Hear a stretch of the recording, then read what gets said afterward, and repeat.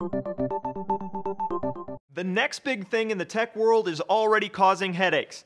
No, really, iOS 7 is literally causing headaches and worse. The iPhone's new operating system does so much zooming when opening and closing apps that some people complain it gives them motion sickness. Users posted more than 100 messages in an Apple discussion page saying, "I'm now going on day 3 of total nausea and so dizzy, I thought I was going to pass out today."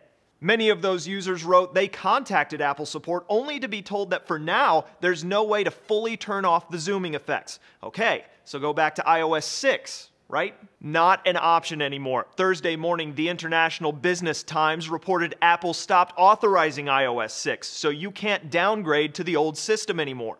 This comes just after a widely distributed hoax that iOS 7 made your phone waterproof, which some people on Twitter admitted they fell for. Ready for some well-timed irony? iOS 7 debuted during Balance Awareness Week. Stuff reports the group promoting motion sickness awareness encourages suffering iOS 7 users to rise up and email Apple. For Newsy, I'm Cliff Judy.